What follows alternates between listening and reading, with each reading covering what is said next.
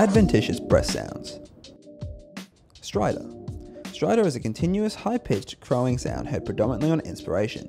The cause of the sound is generally the partial obstruction of the larynx or trachea. Stridor may be heard in conditions such as croup and foreign body obstruction. It's typically loudest over the anterior neck as air moves turbulently over a partially obstructed upper airway.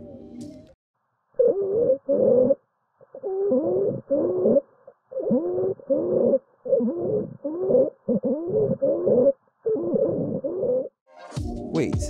The sound of a wheeze is a high-pitched, continuous musical sound. This is caused by air passing through an obstructed, narrow airway. The classic wheeze may be referred to as a sibilant wheeze. This refers to the high-pitched whistle-like sound.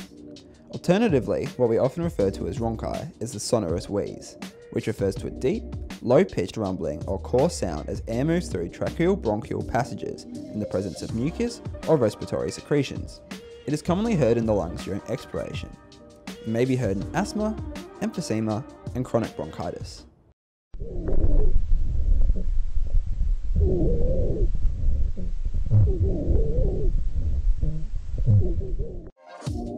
Crackles. Crackles are also known as alveolar Rales. The sound crackles create a fine, short, high-pitched, intermittent crackling sounds. The cause of crackles can be from air passing through fluid, pus, or mucus. It is commonly heard in the basis of the lung lobes during inspiration. Crackles can be further categorized as coarse or fine.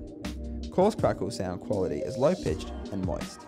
It may be heard in pulmonary edema and bronchitis. Fine crackle sound quality is like hair rubbing near the ear and may be heard in congestive heart failure and pulmonary fibrosis.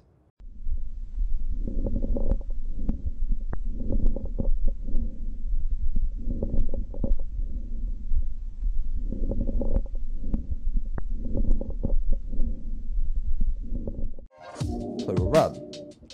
The pleural rub sound results from the movement of inflamed pleural surfaces against one another during chest wall movement. The sound quality is considered a harsh grating or creaking. Potential causes include tuberculosis and pneumonia. It is best heard in the lower anterior lungs and lateral chest during both inspiration and expiration.